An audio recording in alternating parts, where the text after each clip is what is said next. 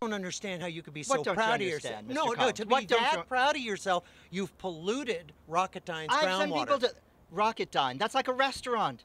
Wouldn't that be a great place? Let's go to Rocketine. No, excuse me. It's the Santa Susana Field Laboratory. There are 800,000 gallons of TCE in the groundwater, and the lab owner... Why do you focus on the negative? We've sent people to the moon, the aerospace. How many thousands of jobs have I given people? What is your problem? No, listen, I'm not saying that. The fact is... ridiculous little website. No, wait a minute. The jobs that were created because of you... If I had children, I'd put on parental controls on your website.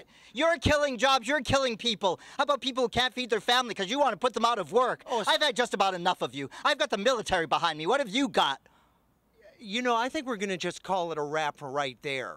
Thank you. We'll be back at the 3rd annual Talksies and hopefully talk to somebody who's got a more civil tongue in his or her mouth. Thank you. I'm out of here.